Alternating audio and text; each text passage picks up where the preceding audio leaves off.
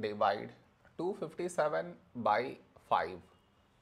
To do this division, we should frame it in this way. 257 here, 5 here. This is your step 1. Next, here we have 2, here 5. 2 smaller than 5. So we should take two numbers, 25.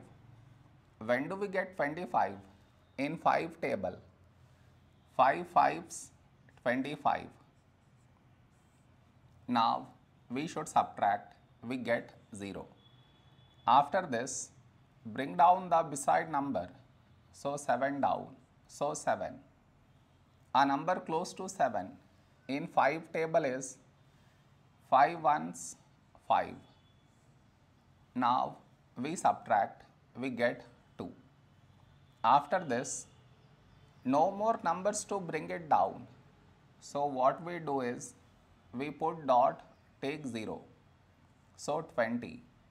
When do we get 20? In 5 table. 5 4s, 20. Now we subtract, we get 0. We got remainder 0. So this is our quotient.